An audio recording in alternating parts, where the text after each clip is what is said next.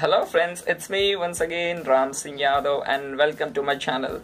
So today is birthday of one of the famous actress in Bollywood, Deepika Padukone. So I'm going to let you know some amazing facts that you must not be knowing. So I'm going to update you with some amazing facts. So let's start with it. So let's start with the first one. If you think she was born in Mumbai or India, so you are absolutely wrong. Actually, she was born in Copenhagen, which is the capital of Denmark. Actually, it's a long distance from India. So she was not born in India. That's the fact.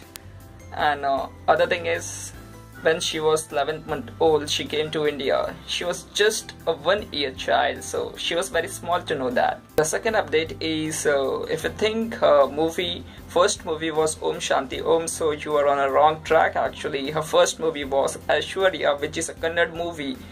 So yeah, her first movie was Aishwarya, Kannada movie.